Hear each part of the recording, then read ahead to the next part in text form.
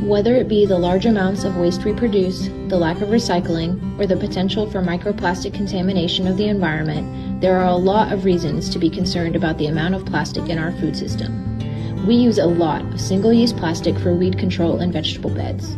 Row covers add even more plastic into this system. One possible solution is to try to reduce or substitute the materials used to make raised beds. We can use biodegradable paper mulch instead of standard plastic mulch. However, there are challenges when using paper mulch.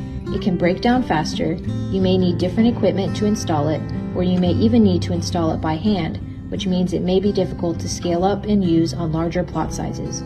Additionally, it's not always USDA certified organic, so always check with your certifier first. Another way is to substitute landscape fabric that is more durable than standard plastic mulch, which can only be used for one season. This allows weed control within the beds, but can also control weeds between beds depending on what size landscape fabric is used. Once your crop has been harvested or the season is done, the landscape fabric can be pulled up and stored for the next year. It can also be sanitized in between uses using a backpack sprayer, pump sprayer, and sanitizer. Lastly, we can reduce our plastic use by reusing the row covers from year to year. Once we are done with a crop or field, we move the row covers to the next crop. Last year, we used the same row covers on 3 different crops in the spring, summer, and fall. This year, we are reusing those same row covers from last year on 3 more crops. We also can mend the nets with fishing line to prolong the lifespan.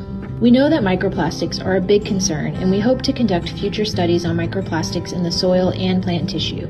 Keep following us as we search for solutions.